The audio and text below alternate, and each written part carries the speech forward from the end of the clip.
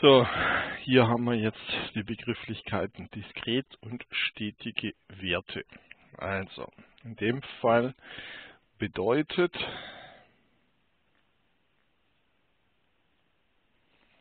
dass ein Merkmal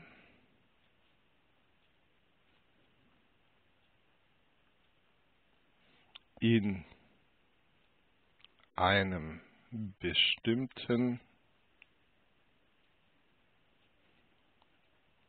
Bereich keine weiteren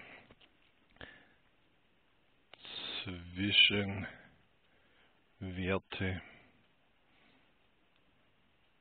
annehmen kann.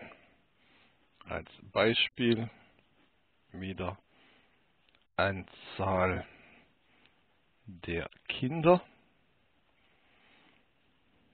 Also, wenn ich 2 oder 3 nehme, das heißt hier dazwischen, trotzdem, dass ich noch genauer messe, gibt es dazwischen keine Werte, also sind es diskrete Werte. So, also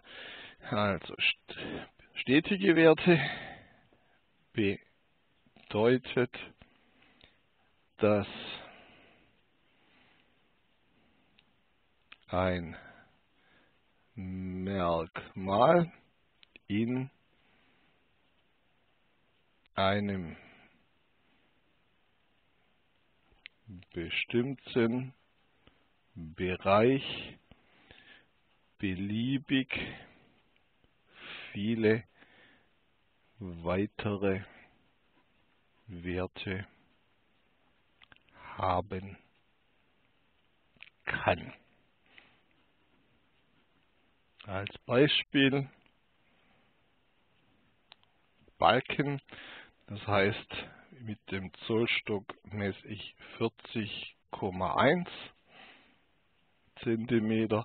Jetzt kann ich die Messmethode natürlich beliebig sozusagen verfeinern und ich kriege beliebig viele Zwischenwerte. Das heißt also, in einem bestimmten Intervall habe ich beliebig viele Zwischenwerte dabei.